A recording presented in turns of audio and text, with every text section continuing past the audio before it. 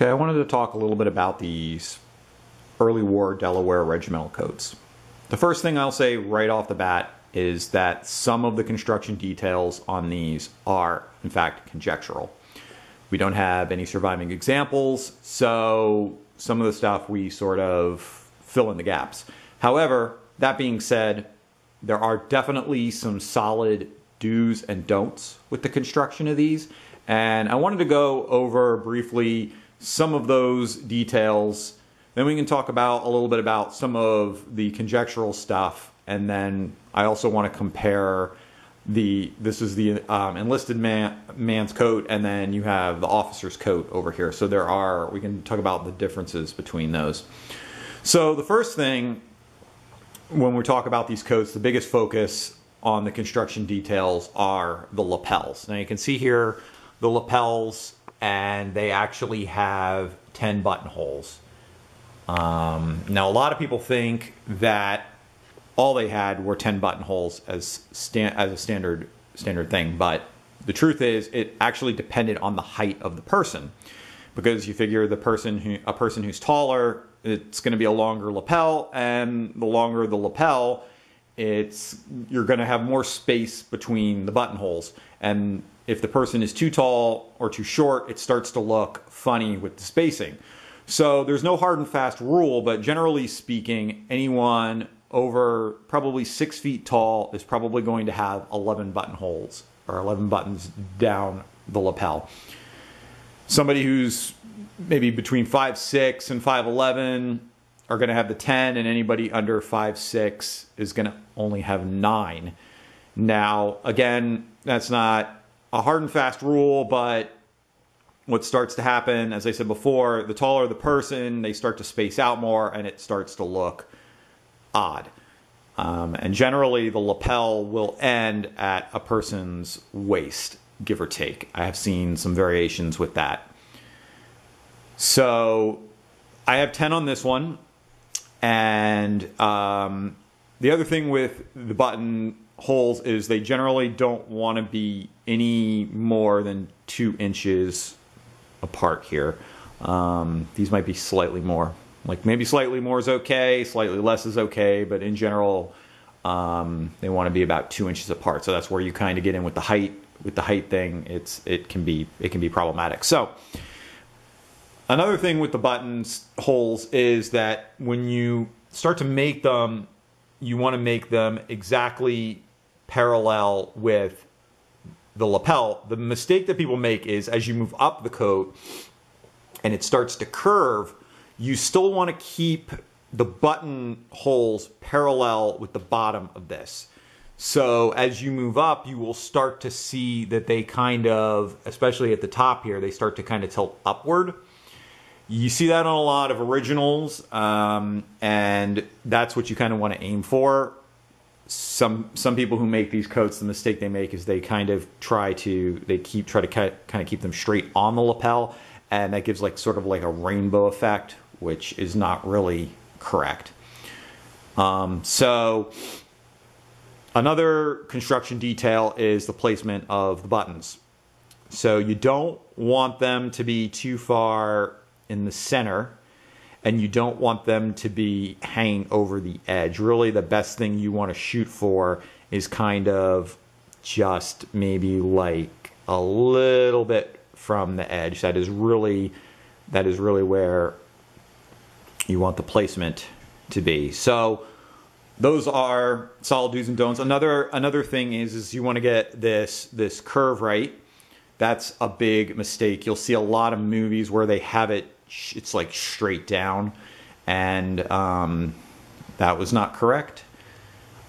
Where it's going to fasten are at button 1 and 4, and on the 4th one that's going to be kind of probably over roughly where your heart is. So you have, now you will see some coats that have a bit of a different button configuration on them, where it's like 2, 2, 2, and those actually do not fasten at 1 and 4. They would go to 1 and 3. But generally speaking, it's 1 and 4, and it's going to fasten over the fourth one is going to fasten over where your heart is, and then you're going to have kind of this angle on these coats. So those are just some of the solid do's and don'ts. Now, so for some conjectural stuff, the pockets. Here you have the vertical pocket flap. Was it really vertical? We do see some original verticals on, like, such as the Von Germain image. It could have been horizontal, or it would be like this. It's hard to say. I put them vertical so that I could have this kind of out here and have the vertical pocket flap. Another thing that would be conjectural would be the long work buttonholes, false buttonholes on the pocket flap. It's hard to say if they had those. Probably, maybe not. We know that the Delaware Regiment was very well dressed, so it's possible. I just like doing those long work buttonholes. They look nice, so I put them on there. I did not put them on the cuff. I just put them on the pocket flap. So that would be something that would be conjectural. Another thing that would not be conjectural would be where the lapel ends is generally about where the top of the pocket flap's going to go, and that's going to line up with the vent here and the vent in the back. So generally those want to be all, getting that right is important. So we can talk a little bit about the difference between the enlisted man's coat and the officer's coat. And so the officer's coat is going to actually be made from a finer, thinner wool. They're both made from 100% wool, but this is going to be a officer's wool, and it's going to be finer. The other biggest difference that you're going to see here is that these buttons that say DR on them are gilt, or I'm sorry, those are pewter. These are the gilt ones, and so that's the officer's button. Now, from what I understand, they've found these archaeologically, but they haven't found these. I'm not 100% sure if that's actually true, but that's what I've heard. So another difference between the coats is this has got a closed pleat here. It's completely closed up and completely lined over, whereas the pleats on the officer's coat are open. And you got the button down there to hold the pleats together. So that's one difference. As you can see here also on this pocket flap, I did a feathered edge, which you would see. That's what that's called. Those are a pain to put together. Another difference on the officer's coat is I did do the false long work buttonholes on the cuffs. And that's definitely conjectural, but most likely a possibility. And then also on the flaps up here, the differences, you see this is just regular. I did a feathered edge on the flap up there.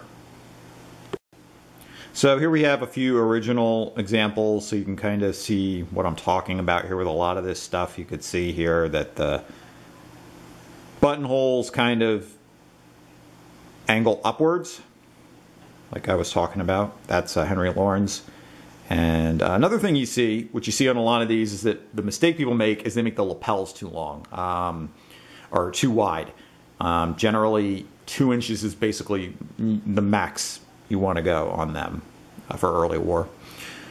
I believe that's Alexander Hamilton. And look how narrow those lapels are. You can see they're not much wider than twice the length of the button. And so that's what I tried to go for on those lapels there.